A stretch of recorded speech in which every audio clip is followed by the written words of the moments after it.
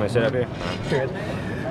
Here with Chase Elliott, finished second in the 2014 Winchester 400. Finished second to Eric Jones. Had a great little battle there with him. You got to his rear bumper several times. You just couldn't complete the move.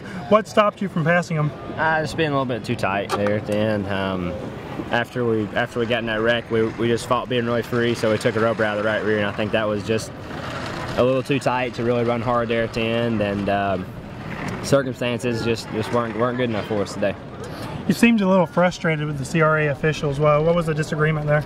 Well, it's, you know, I don't know. Yeah, go ask them. Go ask them. They know that those guys had a little bit of advantage on everybody else on pit road. Not only us, and I know we're not the only ones frustrated with it. So I just hate the race to be determined by something that could have been fixed at the beginning of the day.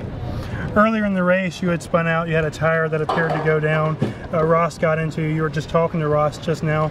Are you two okay? Yeah, we're good. I mean, I hate it for him. By no means do I want to take anybody out like that, but you know, I didn't really know what was going on. I knew we had some kind of issue, and finally the left rear let go up off of 2, and I know a few guys got involved. I hate that happened, but we were fortunate enough to come out with, you know, the thing wasn't damaged too bad, so we were able to come back and get ourselves back in position to finish the race. Did the damage at all from the contact affect your car? It did a little bit. It just kind of put us in a bad position because we ended up putting a smaller left rear tire on, so that gained a bunch of stagger, made us really loose there for a long time. So just kind of put us in a bad spot. We were fortunate enough to get back on the lead lap. That was the biggest goal once that happened, was we just needed to get back on the lead lap. I knew if we could do that, we'd be in good shape. So I hate we finished second, but we'll go get them at Nashville.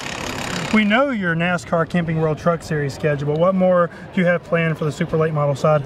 We're just going to plan on going to run Nashville All-American 400, and we're going to go do the snowball again. So hopefully we can have two really good runs at Nashville and Pensacola, and if we can do that, I'll be happy. Coming to a NASCAR track near you, Chase Elliott finishes second in the Winchester 400. Thanks, Chase.